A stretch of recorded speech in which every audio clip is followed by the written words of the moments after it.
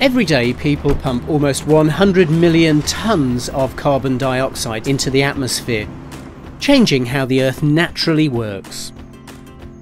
One idea to reduce the impact of this extra CO2 is carbon dioxide capture and storage, CCS. Here we take the CO2 we produce from our industries and pump it deep beneath the sea floor. So my name is Klaus Weilmann, I'm a marine geologist, and now we're going to talk about carbon capture and storage. The first project that was implemented to store CO2 at industrial scale is Sleipner. Sleipner is the storage site in the Norwegian sector of the North Sea, and there, since almost 20 years, millions of tons of CO2 are being stored in the subsurface below the seabed on a regular basis. And that project was initiated basically by a tax regulation. In Norway, already 20 years ago, the government put very high taxes on CO2 emissions, and prompted by that, the oil and gas company Statoil decided to store the CO2 that they are separating from natural gas. And the image that you can see there shows how the gas is being produced from about 3 kilometers depth, and then the CO2 is separated from the gas and then re-injected at shallower depths in the sandstone formation. So the question that we look at is simply, is it going to leak the CO2 back into the ocean and into the atmosphere ultimately, or is it going to stay in that storage formation? And this seismic image here shows you a quite complicated story. So on the lower right corner, you see yellow and blue horizontal lines. And that's the CO2 that is stored there in the Utsira Formation, about 20 million tons so far. You can look at it. And on top of that, there are horizontal lines in the seismic image, and these are the sediment layers that have been deposited there over geological time. It looks like a layer cake, but in that layer cake structure, there are also some other features, and these are the critical ones. So what you can also see to the left-hand side of the diagram is a vertical structure that we call a seismic chimney or pipe structure. And that structure was formed in the geological past, many million years ago, by natural gas leaking out of that formation. And you see some bright spots, yellow and bluish spots in that layer cake in the sedimentary overburden, and that's natural gas that found its way to the surface at some point in time. So what we learned from these geological data and geophysical observations is that there are actually pathways for CO2 leakage. So that's one possible risk at these storage sites. And there are lots of these seismic chimneys and pipe structures, hundreds and thousands of them only in the North Sea. The other risk are abandoned wells. So the oil and gas industry drills thousands and thousands of wells into the seabed to produce natural gas and oil to do exploration and production. And we looked at some of those wells, and what we found is that usually some gas leaks out. Typical emission rate in the order of about 1 ton per year of gas seeping out of these structures. This image shows you the seabed, some gas bubbles ascending from the seafloor, and also some whitish material at the seafloor. These are bacterial mats that feed on the methane that is being emitted there. So that's the other risk. So we have these vertical structures that were used for gas ascent in the geological past. We have this human-made structure of the wells. And finally, we made a totally unexpected discovery. And about 25 kilometers north to the storage site, we found a long, 3-kilometer long fracture in the seabed. That was a big surprise because the geological setting there is not typical for this type of fractures. And moreover, this area has been studied in great detail by the industry since decades, and nobody ever described the structure.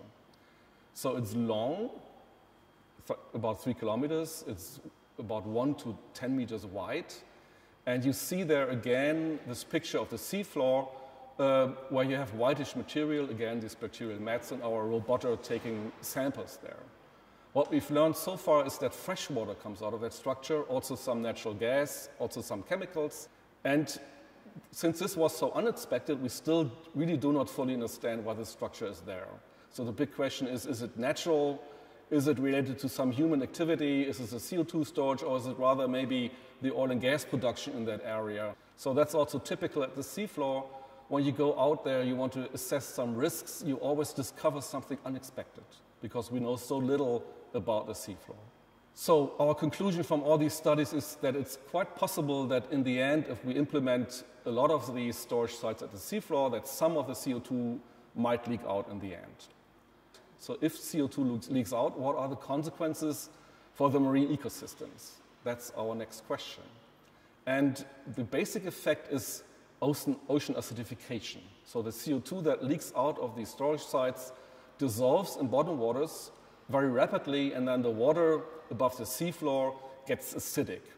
And that's a problem for many organisms living there, mostly those that are building carbonate shells.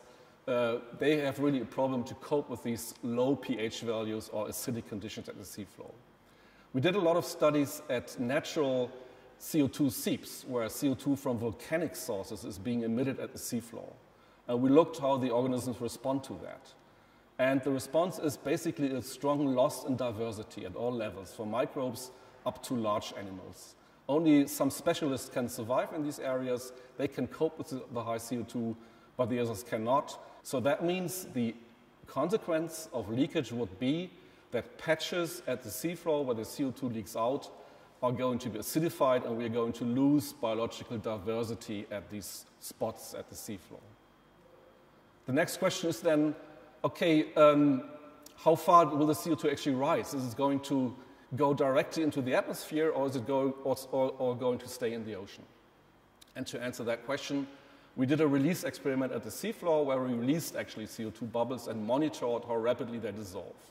And what we've learned from that is that under typical conditions at the seabed, the CO2 will not reach directly the atmosphere, but it will dissolve close to the seafloor.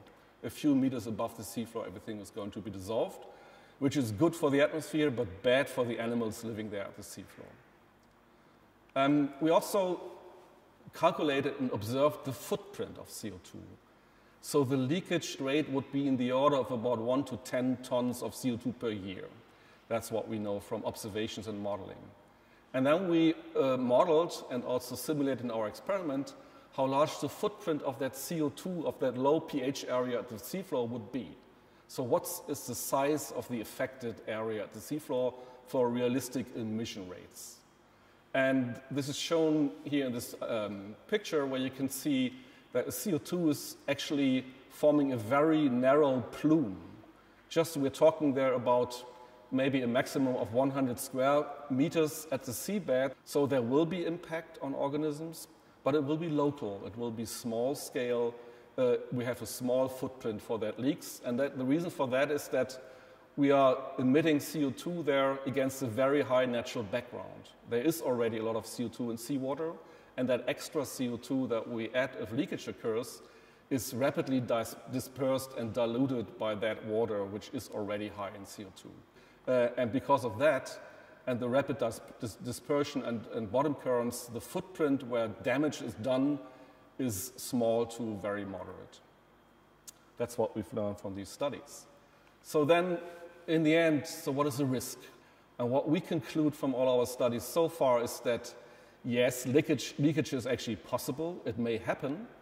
But if it happens, the impact will be small to moderate, because the footprint at the seafloor where damage is done is small.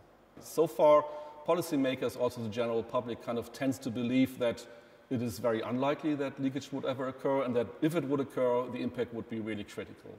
But our studies show actually a very different profile for that risk of CO2 storage below the seabed. And then from an environmental perspective, so is it better to have a power plant, a coal power plant, for example, with or without that technology? And there the answer is very clear. It's definitely better to equip coal power plant with CCS technology than rather to continue to emit that directly into the atmosphere. But then the question whether we should, do this specific technology or also renewables or even nuclear, that's another more complicated question. And I think the answer to that question will be very different in each country, depending on local conditions.